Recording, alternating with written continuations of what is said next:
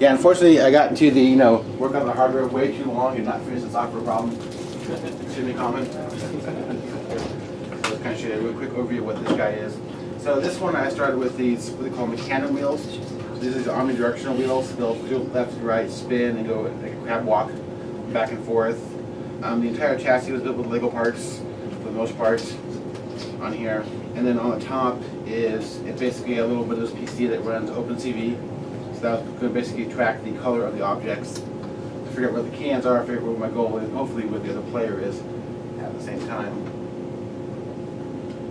Just going to show you how it runs here real quick. But on the front here I have some similar things. So I have 3 infrared sensors on the bottom. One going forward, these two go at 45 degrees. Connecting my little axis to the can. And then there's a bar on the front of it. So the bar is basically my feedback to make sure that the robot has found the cans. When it closes, it pushes back this bar. That's on the front here. Yep. Close it, so I got that. So it'll push back this bar. Kind of sit there. So it'll push back that bar. So Eric, let me get this right. So the little bumper you have inside your claw isn't to bump into the can and know the can is there. It's No. when the claw closes, it gets moved. Right. Okay. Yeah, I found out, especially when the cans are completely empty, this Lego has too much of a spring on it, and it'll just shove the can over. Okay. It won't feedback on that. So basically, I'm depending upon the camera here to figure out, okay, there's a can generally in front of the robot, and then hopefully the sensor can pick up the left and right position of the can to center it on there. What brand of infrared sensors are those? They're from mindsensors.com.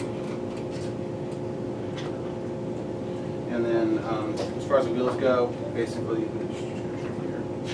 so they'll spin around in direction and then go left, go right, so catwalk it, go forward and back.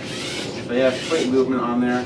And the idea as far as getting the robot recentered when it gets screwed up is there are bumpers on both sides. So I'm just going to have the robot just keep moving sideways to hit the wall. So that will square it up again. Trying to figure out where I am in space for that. And hopefully by this competition I'm going to work on getting this camera to read glyphs. I'm going to put 2 glyphs on the back side of the goal to figure out where the goal's at. So it's kind of hard to see the little tiny thin blue line going around it. And also just to orient where the robot's at on that. So what are those going to be? Just a image color dot or something? No, it's going to be a square about that big with a little pattern on it. Oh, okay. So, Something real simple. Is that allowed though? But if Well, we stick stuff on the goals. Behind the goal you can. Oh, behind Off the side. Yeah, off the side behind. Okay, all right. Yeah, you have to be beyond the sides of the goal, but you can go on for infinity as long as somebody with some young girl with pink shoes doesn't step in the way. Exactly. So, yeah, and of course the big downside here, because I am very dependent upon the vision system. If somebody else has like a bright orange robot, John, you have a hard time figuring out what's a can and what's the other robots. Although I can use some of the shape detection to figure out how big it is and try to outline it to help it figure. If it's a huge blob, it's obviously not a can on there. Mm-hmm. But yeah, so next competition, hopefully I'll be all ready to go for that one. Just got to finish the code on it. But yeah. Eric, so in your case, you're not using odometry at all, right? No, I'm not. Okay, so this is definitely a different approach that would be cool to see. So I may depend on the camera to give me where the can's located at. Yeah. And I'm dependent upon these bumpers here to get myself realigned if it's out of placement. Okay. Okay. How do you get it to go sideways? What do you? Well, each wheel here is at 45 degrees. So basically, when it spins, it's going to want to push it at 45 degrees. So this 45, that 45 is going to go 90. And it's going to push it straight to the side. So in other words, one backwards, one forward, goes Right. sideways. These are opposites. If you have the wheels turning in opposite directions, they'll go Yeah. sideways. So this will spin.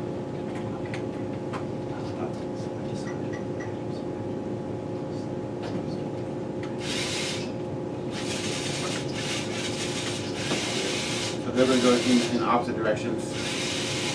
And now that'll push the way. So these go in, those will go out, and that'll cause it to go sideways. So with this topology, you don't turn. There is no need to turn. No. I was going to say. I mean, you cannot even turn, or can you turn if you want to? Yeah, no, I can. I can spin it around. Then I'm going to change where I'm at because I have no feedback. The problem too is these wheels kind of because they're free floating, so accuracy is not going to be there. So it's going to get off by a little bit, and you'll never know. So you can skip. Once you stop the motors, you can just keep on going by inertia, and you will lose A little bit. So odometry is literally used. Yeah. There's a lot of play in just the extra motion of the wheels. So I have a general idea where I am, but not exactly where I am.